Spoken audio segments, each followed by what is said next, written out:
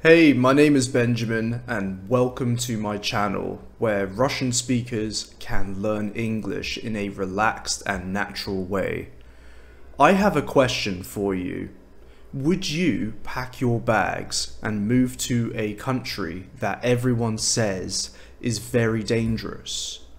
Would you go somewhere if your home country's government told you not to go there under any circumstances? That's basically what I did, and I'll tell you all about it in this video. And most importantly, you're going to learn a lot of new English words. A lot of people ask me why I, as a British person, decided to move to Russia, and usually people ask me this question as if I had made a crazy decision. If you watch the news a lot, you would think that Russia is this scary place where the mafia controls everything and street children who sniff glue stop you in the street and steal your iPhone. Do you think that such stereotypes are true? I totally understand why people ask me about why I chose to move to Novosibirsk in Russia. People in the West don't know much about Russia and Eastern Europe, and many people have many bad stereotypes about this part of the world. And some stereotypes are based on historical events, such as the scary decade of the 1990s, when Russia was a dangerous place to live in. And many Russians fled Russia. Fled means that they left Russia and moved to America or Western Europe to live the American dream. And you can see what many Westerners think of Russians by watching English language films and playing video games. For instance, many of the famous James Bond films have Russian or Soviet villains. The word villain means the bad or evil character in a story. And if you like to play Grand Theft Auto, also known as GTA or GTA in Russian, which is of course a very famous video game about crime, killing people and stealing cars, the main character of GTA 4 is a migrant from Eastern Europe, and he works with the Russian mafia. There are many more examples in Western culture of Russia and Eastern Europe being shown as a violent and horrible region. I am going to say something controversial. You might disagree with me, but Russia now is a very different place than it was in the 1990s. I believe that Russia today, even with the current regional conflict, is where you can live the so-called American dream. Maybe I am crazy, but I think the American dream should be called the Russian dream. But what motivated me to move here in the first place?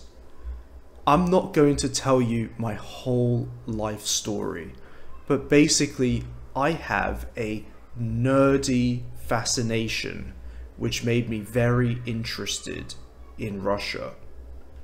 I have always been fascinated by aviation and space travel. Russia and the Soviet Union naturally became very interesting for me, given that the first man in space, Yuri Gagarin, was from the Soviet Union, and that the Soviet Union had several great aircraft manufacturers, including Tupolev and Ilyushin. Also, I have another passion, and maybe you have the same passion as me because you're watching this channel. I have always had a strong passion for learning languages, and after I finished school, I studied Russian and Italian at university, and a few years after graduating from university, I decided to make my passion for learning languages into my career, and I became an English teacher. But I had an important choice to make. If I chose the wrong place to go and teach English, I would end up having little to no money. Maybe I would have lived a life of depression. Many people go to teach English in places like South Korea, and they sign a job contract that at first looks good, but in the fine print of the job contract, hidden in the small details, there are many tricks that the language schools use to turn English teachers into slaves. I did not want to be a depressed slave. I did not want to fall into a trap. So given that I studied Russian and Italian at university, I thought that I should choose between becoming an English teacher in either Russia or Italy. And even though Italy is an amazing country, I thought Russia was so much more mysterious, exotic, and exciting. Also, there are many native English teachers living in Italy, and there are much fewer native English teachers living in Russia. And I thought that I would have more opportunities if I chose Russia. So in 2020, something huge happened. If you weren't living under a rock, you know what I am talking about. By the way, to be living under a rock is an idiom that we use to say that someone has no idea of what is happening in the world around them.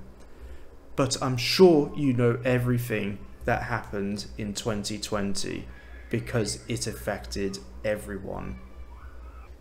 But this period of time was quite useful for me because it gave me the opportunity to improve my professional skills, and I used this time to contact many language schools across Russia. I received job offers from a few schools in Moscow and from one school in Novosibirsk. I thought, I want to go to Russia to improve my Russian and to experience real Russia. And Novosibirsk sounded like a much more exotic place than Moscow. You don't hear many stories of British people moving to Novosibirsk, whereas there are quite a lot of Brits living in Moscow, and I wanted to have a more unique story. If I had moved to Moscow, I would have made friends with native English speakers, and this would have meant that I would have less opportunities to practice and improve my knowledge of Russian. Don't get me wrong, Moscow would still be a great place to live, but to me, Novosibirsk sounded so much more exciting and mysterious to me.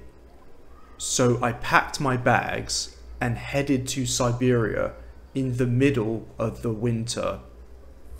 Maybe in another video, I can continue this story and tell you about how I got settled in this wonderful and mysterious country.